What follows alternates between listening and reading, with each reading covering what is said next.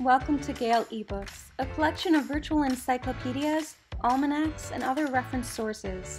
To locate it, visit the library's homepage and find Reference under the research links. This will guide you through some of our great reference resources such as newspaper archives and encyclopedias. Gale eBooks is featured in the center of this page.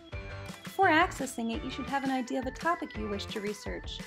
For me, I will research the topic of global warming. You can perform a search in two different ways.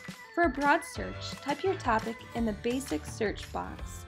If you've narrowed your topic down, use the advanced search feature to enter multiple keywords for more refined results. A basic search of the broad topic of global warming brings back a long list of results. As you sort through these, you may wish to consider the source to ensure that it focuses on the aspect of your topic you're interested in.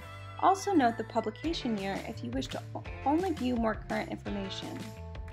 If you wish to filter your results instead of scrolling through content that doesn't meet your needs, you can choose a number of filters provided. I can click Subject to see a list of subtopics related to global warming that may suit my needs best. Performing an advanced search gives you the option to filter by year. If you only wish to find the most current information, you may wish to choose After and choose a year that corresponds with the latest date you'd consider in your search. When you find a title that interests you, click on it to view the content. You will see that it differs from a typical encyclopedia article as it presents current issues related to this topic. You may highlight text you're interested in by holding down the mouse as you scroll down and then right-clicking.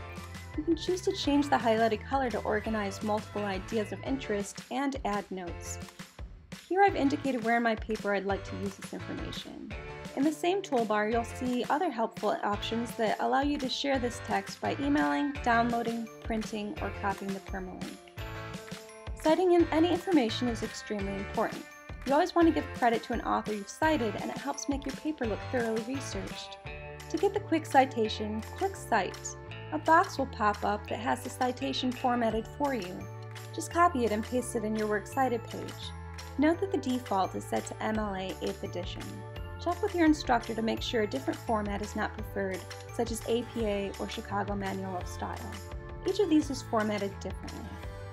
As always, librarians are here to help.